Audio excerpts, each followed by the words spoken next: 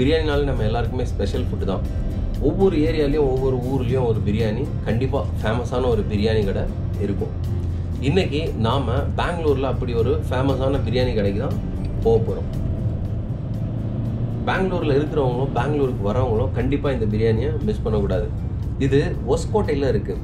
இது old Madras road, Chittoor Chennai போகிற வழியில் இருக்குது. ஹொசகோட்டைன்ற இடத்துல இருக்குது. ஹொசகோட்டை பிரியாணி கடைன்னு கேட்டாலே அங்கே எல்லாரும் சொல்கிற ஒரே கடை இந்த ஆனந்த் தம் பிரியாணி ஹோட்டல் தான்.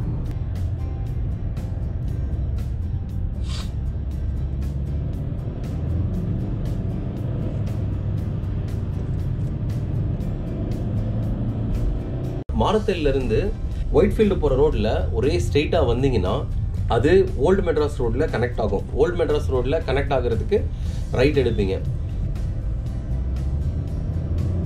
இந்த ஹைவேல நீங்கள் ரைட் எடுத்த உடனேயே ஒரு ஃபர்ஸ்ட் டோல் வரும். அதுதான் ஹொசகோட்டை டோல். அந்த டோல் தாண்டின உடனே ஒரு 1.5 கிலோமீட்டரில் உங்களுக்கு ஒரு ஃபஸ்ட்டு ஒரு சைன் போர்டு வரும். இந்த சைன் போர்டில் வந்து கோலார் ஸ்ட்ரெயிட்டுனும் தேவநல்லி ஏர்போர்ட்டு லெஃப்ட்டுனும் டைரக்ஷன் போட்டிருக்கோம். நீங்கள் தேவநல்லி ஏர்போர்ட் போகிற ரோட்டில் அந்த லெஃப்ட்டை நீங்கள் எடுத்துக்கணும்.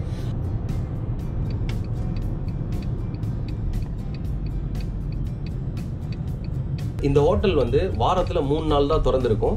அது சண்டே, டியூஸ்டே, ஃப்ரைடே. காலையில் 7 மணிக்கு இந்த ஹோட்டல் திறந்துருவாங்க. 7 மணிக்கு என்ன பிரியாணியான்னு நீங்கள் யோசிச்சிடலாம். ஃபார் மேக்ஸிமம் 1.5 hour 2 hourக்குள்ளே பிரியாணி காலி ஆகிடும். இங்கே பெரிய கியூ இருக்கும். நீங்கள் இதை சாப்பிட்ணுன்னா ஒரு நாள் முன்னாடியே பிளான் பண்ணிவிட்டு நீங்கள் வரணும். அப்போ தான் உங்களுக்கு இந்த பிரியாணி கிடைக்கும். நீங்கள் 8:30க்கு மேலே வந்தீங்கன்னா சில டைம் பிரியாணி கிடைக்காது. நான் 2-3 முறை வந்துட்டு திரும்ப போயிருக்கேன். சண்டே போனால் கண்டிப்பாக கிடைக்காதுன்னு எனக்கு தெரியும். ரொம்ப பெரிய கியூவாக இருக்கும். அதனால் இன்றைக்கி வெள்ளிக்கிழமை இன்றைக்கி பிளான் பண்ணிவிட்டு நான் இந்த பிரியாணியை சாப்பிட்ணுன்னு போயிட்டுருக்கேன். அந்த லெஃப்ட் எடுத்த உடனேயே ஒரு 1/2 கிலோமீட்டர் கூட இருக்காது. அதுக்குள்ளவே உங்களுக்கு ரைட் சைடில் ஒரு பெரிய கிரவுண்ட் இருக்கும். அது எதிர்க்கவே பார்த்தீங்கன்னா லெஃப்ட் சைடில் ஆனந்த் தம் பிரியாணின்னு ஒரு பெரிய போர்டு இருக்கும். இந்த ஹோட்டல் தான் நான் சொன்னது. இது பக்கத்துலேயே ஒரு பெரிய காலி இடம் இருக்கும். சண்டே வந்தீங்கன்னா பார்க்கிங் கூட உங்களுக்கு இடம் கிடைக்காது. இந்த ரோடு ஃபுல்லாக வெறும் காரும் பைக்கும் தான் இருக்கும். சில பேர் 100 கிலோமீட்டர் தூரத்துலேருந்துலாம் வராங்க. நிறைய பேர் பார்த்தீங்கன்னா வெளியூர்லேருந்து வந்து சாப்பிட்டு போவாங்க. அவ்வளோ ஃபேமஸ் இந்த பிரியாணி. அப்படி என்னதான் இந்த பிரியாணியில் ஸ்பெஷல்னு நாம் இன்றைக்கி பார்த்துருவோம். வாங்க உள்ளே போவோம். வழக்கமாக இங்கே பார்த்தீங்கன்னா இதை விட 3-4 மடங்கு கியூ இருக்கும்னு சொல்கிறாங்க. ஏன்னா இன்றைக்கி வெள்ளிக்கிழமைன்றதுனால கூட்டம் கம்மியாக இருக்குது. அதோட உங்களுக்கு பிரியாணியும் கம்மியாக பண்ணியிருப்பாங்க. ஃப்ரைடே, சண்டே வந்து ரொம்ப கஷ்டம் கிடைக்கிறது. 4 கவுண்டர் ஓப்பன் பண்ணியிருப்பாங்க சண்டேல. இன்றைக்கி ஃப்ரைடேன்றதுனால ஒரே கவுண்டர் தான். ஸோ கியூவும் கம்மியாக இருக்குது. இதுதான் அவங்க யூஸ் பண்ணுற பெரிய பெரிய பாத்திரம். சண்டேல வந்து 6 பாத்திரம் இந்த மாதிரி பிரியாணி ரெடி பண்ணுவாங்களாம். இன்றைக்கி ஃப்ரைடேன்றதுனால வெறும் 2 பாத்திரம் தான். வாங்க போய் பார்ப்போம். இதுதான் ஃபேமஸ் ஆனந்த் தம் பிரியாணி.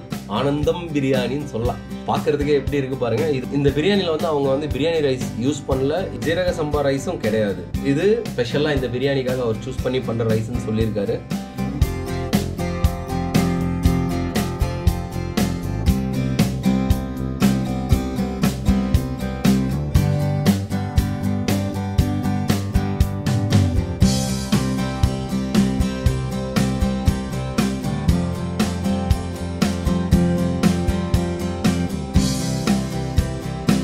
கிச்சனெல்லாம் பார்த்தாச்சு. நாமளும் கியூவில் நின்று ஒரு பிரியாணி வாங்கி டேஸ்ட் பண்ணிவிடுவோம். இங்கே இருக்கிற ஒருத்தர் கையில் நான் பேசினேன். இவங்க பிரியாணி சமைக்க ஃபயர்வுட் தான் யூஸ் பண்ணுவாங்களாம். நைட்டே எல்லாத்தையும் ரெடி பண்ணிவிடுவாங்களாம். காலையில் 7 மணி கடை திறக்கணுன்றதுனால 2-3 மணிக்கெல்லாம் இவங்க பிரியாணி சமைக்கிறதுக்கு ரெடி ஆகிடுவாங்களாம். இவங்க வெறும் மட்டன் பிரியாணி மட்டும் தான். இவங்ககிட்ட வேறு வெரைட்டி பிரியாணி கிடையாது. இவங்களுக்கு வேறு பிரான்ச்சும் கிடையாது பெங்களூரில். இங்கே மட்டும்தான், ஹொசகோட்டையில் மட்டும்தான். ஏன்னா இங்கே சின்ன சின்ன கடைங்க இதே பேரில் ஹொசகோட்டை தம் பிரியாணின்னு சொல்லிட்டு சின்ன சின்ன கடைங்க நிறைய இருக்குன்னு சொல்கிறாங்க. பட் இதுதான் ஃபேமஸ் ஆனந்த் தம் பிரியாணி. வேறு எங்கேயும் போய் நீங்கள் ஏமாந்துடாதீங்க. வெள்ளிக்கிழமைன்றதுனால கியூ ஒன்றும் பெருசாக இல்லை, நின்றுட்டோம். இவங்க செல்ஃப் சர்வீஸ் தான். நீங்கள் ஃபஸ்ட்டு ஒரு கியூ இருக்கும். இந்த கியூவில் நின்று டோக்கன் வாங்கணும். Full them biryani 190க்கும் of them biryani 150க்கும் வைக்கிறாங்க. நான் பார்த்தேன், ஆஃபே எனக்கு போதும்னு நினைக்கிறேன். ஒரு ஆஃப் வாங்கிடுவோம். காலையில் 7:30 மணிக்கெலாம் ஒரு ஃபுல் தம் பிரியாணியை முடிக்க முடியாது என்னால். சண்டே ஆனால் இந்த 3 கவுண்டரும் திறந்துருக்கும். இன்னைக்கு ஃப்ரைடேன்றதுனால ஒரே ஒரு கவுண்டர் தான். நீங்கள் இதை வேறு எந்த பிரியாணியோட கம்பேர் பண்ணக்கூடாது. அப்படி நீங்கள் கம்பேர் பண்ணிங்கன்னா கண்டிப்பாக இது உங்களுக்கு வேறு மாதிரி தான் தோணும். இது இந்த ஹோட்டலோட ஸ்பெஷல் பிரியாணி. அப்படி யோசித்து என்ஜாய் பண்ணுங்கள். ரொம்ப நல்லா இருக்குது.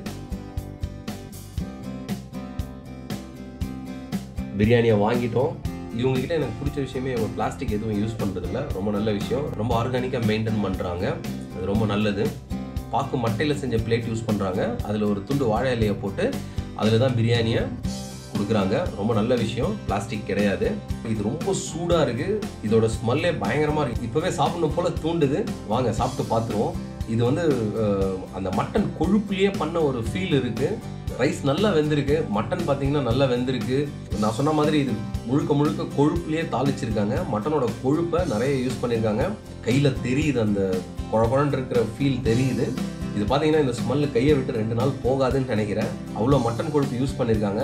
ரொம்ப நல்ல பிரியாணி, ரொம்ப டேஸ்ட்டாக இருக்குது. முடிஞ்சால் நீங்களும் ஒரு வீக்கெண்ட் இந்த பிரியாணி ட்ரை பண்ணுங்கள். எப்படி இருந்ததுன்னு சொல்லுங்கள்.